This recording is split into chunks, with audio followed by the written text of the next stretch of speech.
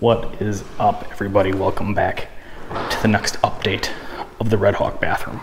So, I promised you guys tile will be done. Maybe I didn't promise, I don't know.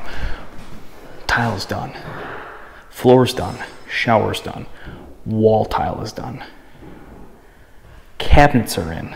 Countertops are in. I'm gonna explain all why in a minute, but you ready? You ready? You ready? Here we go. Voila.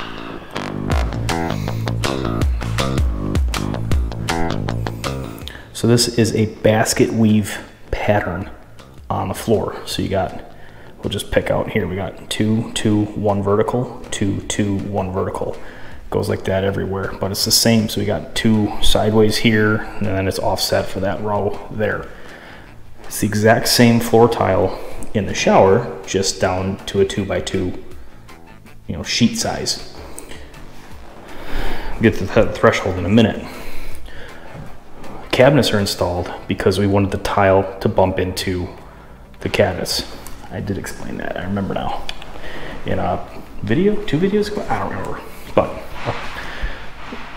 it doesn't matter, but I said it. Not that that matters. I don't know what I'm saying. Sorry, it's a long day. Cabinets are in. Tile is bumping up into the cabinets and going around the backsplash, or around the top. So this is a quartzite called Taj Mahal. And if you remember from the Red Hawk kitchen, right downstairs, we use the exact same stuff in the kitchen. So it kind of ties the 2 rooms together. But, so we got all floor to ceiling wall tile is done. And there you have it. So that's one of the medicine cabinets. We just wanted to verify that that fit in the hole before we actually put the tile up there. But if you look at the pattern here, it kind of blends in on the camera. At least what I'm seeing is we got 6-inch, 18-inch, 6-inch, 18-inch. But if you take a step back, it looks like it's stacked and it looks like it's an offset pattern. So our big tiles are all stacked in a row and our little tiles are all stacked in a row, but they are in a brick pattern from each other. So it's a pretty cool definition of the tile. I really like how this turned out. You can kind of see that definition. Hopefully there, it looks a whole lot better.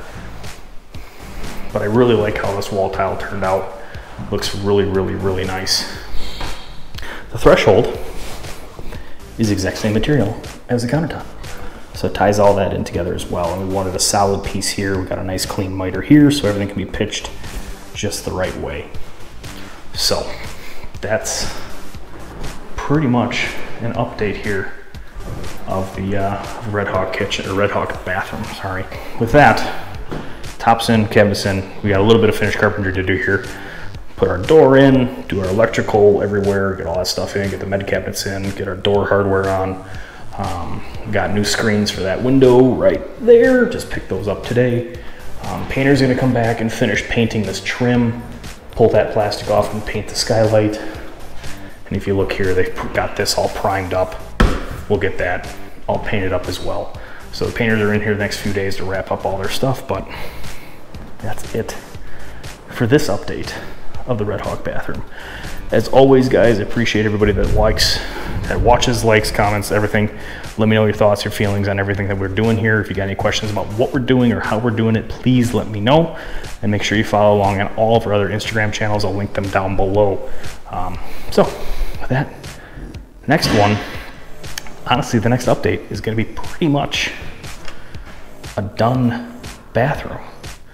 Electrical is going to go in. We'll get the plumbing in here. Once we get this gigantic shower door in here, it's really going to set this room apart. Once we get the lights in here and get this all cleaned up, you can still see some of the grout haze. We'll get some of that, not haze, but just dust. We'll get this cleaned up, and this bathroom is going to sparkle, shine, whatever. It's going to look good.